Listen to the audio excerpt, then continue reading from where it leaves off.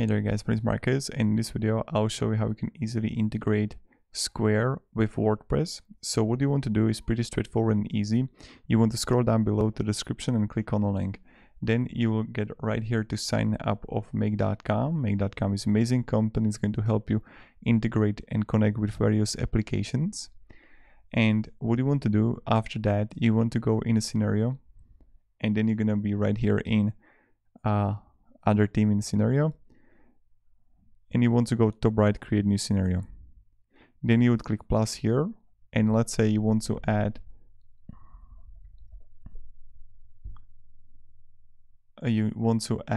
search.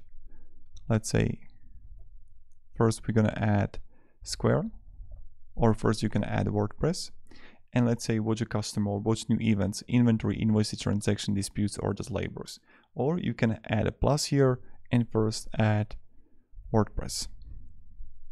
And then let's say posts, categories, comments, media items. But if you need, you can also have Square integration with Woocommerce. So let's say you don't want to have WordPress, but you want to have Woocommerce. And then triggers when an order, customer, coupon, product is created. You would connect it with your Woocommerce account in WordPress, and then click plus here. And you would add here Square. Here you're gonna add Square, and then what's going to happen? Get an order, create an order. So let's say when I'm going to have an order in WooCommerce, I will automatically create an order in Square. So when you're gonna have it and you're gonna create it, then I recommend also, if you can have any problem with your Make.com scenario, you can easily write to Make.com, technical issue scenario, and just easily paste the URL here. And that's pretty much it, how you're gonna do it, right?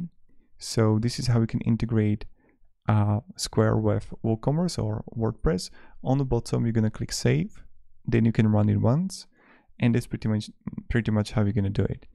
So you're gonna save it, and you're gonna connect both of your accounts. Then on the bottom left, you can run it once to test it out.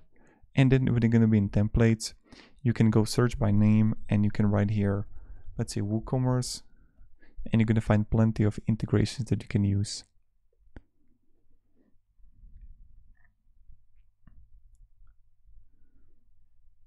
And that's pretty much it.